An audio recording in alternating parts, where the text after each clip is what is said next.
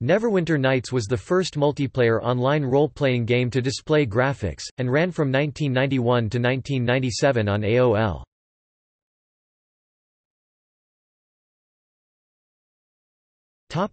Gameplay.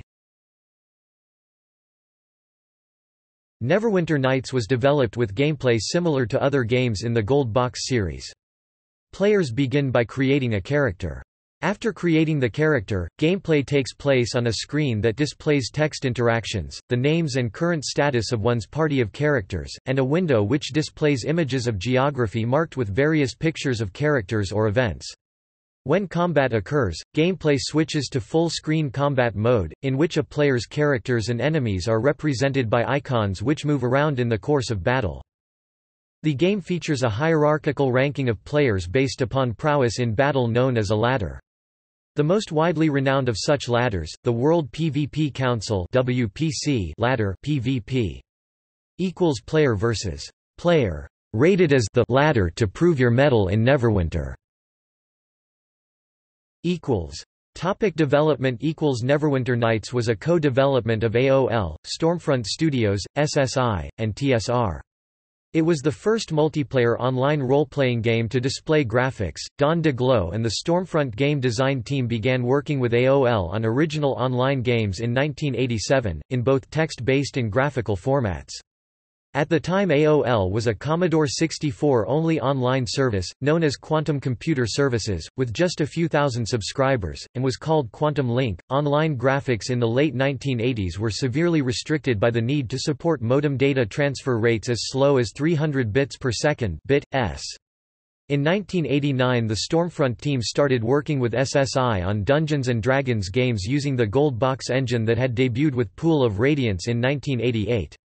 Within months they realized that it was technically feasible to combine the Dungeons & Dragons Gold Box engine with the community-focused gameplay of online titles to create an online role-playing video game with graphics. Although the multiplayer graphical flight combat game Air Warrior, also from Kesmai, had been online since 1987, all prior online RPGs had been based on text.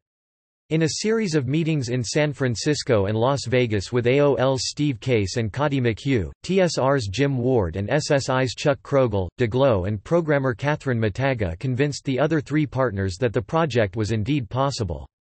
Case approved funding for NWN and work began with the game going live 18 months later in March 1991. DeGlow chose Neverwinter as the game's location because of its magical features, a river of warm water that flowed from a snowy forest into a northern sea, and its location near a wide variety of terrain types. The area also was close enough to the settings of the other Gold Box games to allow subplots to intertwine between the online and the disc-based titles. In late June 1997, America Online announced it would be closing down the online game world on July 19, 1997. The company also said it would start a new games channel called World Play, which would cost $2 per hour to play. Neverwinter Nights was the only game in the company's roster which did not make the transition to the new service.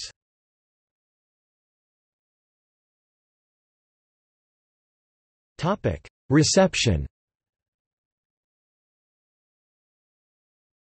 Critical reception. The game was reviewed in 1992 in Dragon No. 179 by Hartley, Patricia, and Kirk Lesser in The Role of Computers column. The reviewers gave the game 4 out of 5 stars.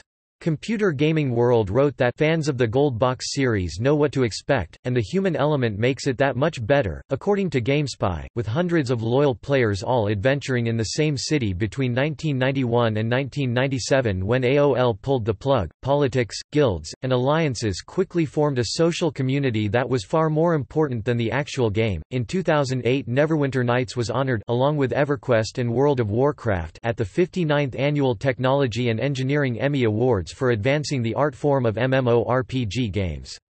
Don DeGlow accepted the award for project partners Stormfront Studios, AOL and Wizards of the Coast.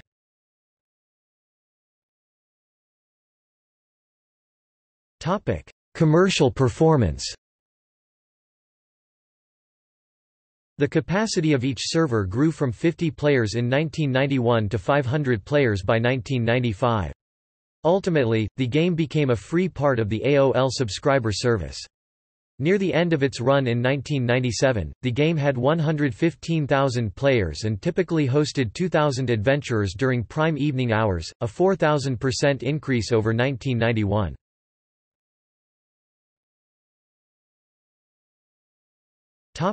Legacy. Much of the game's popularity was based on the presence of active and creative player guilds, who staged many special gaming events online for their members. It is this committed fan base that BioWare sought when they licensed the rights to Neverwinter Nights from AOL and TSR as the basis for the later Neverwinter Nights game. NWN gained incidental media attention from AOL tech and marketing staff by appearing in the Don't Copy That Floppy campaign by the Software Publishers Association.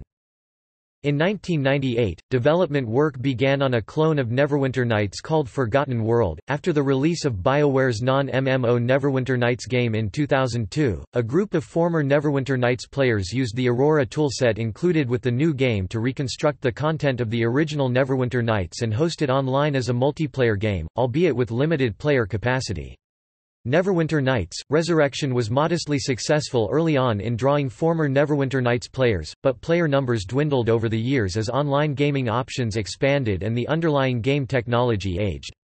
A post on IGN from the game's host revealed that Neverwinter Nights: Resurrection shut down its servers on July 31, 2012. In 2012, a single-player conversion of Neverwinter Nights was released for unlimited adventures after 2 years of development.